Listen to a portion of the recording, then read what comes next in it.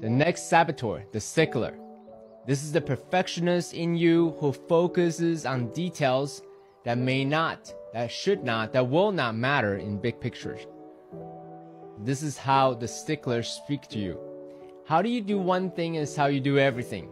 If you can't do this perfectly, impeccably, don't do it at all. This is how the stickler speaks to you. And the feelings that it conjures up in you is constant frustration and disappointment with yourself and with others. And the lie that it speaks to you is, it's up to me to raise the standards of everyone and everything that I see.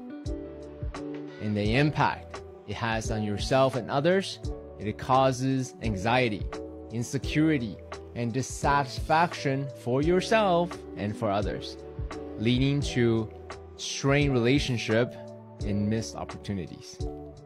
This is the stickler.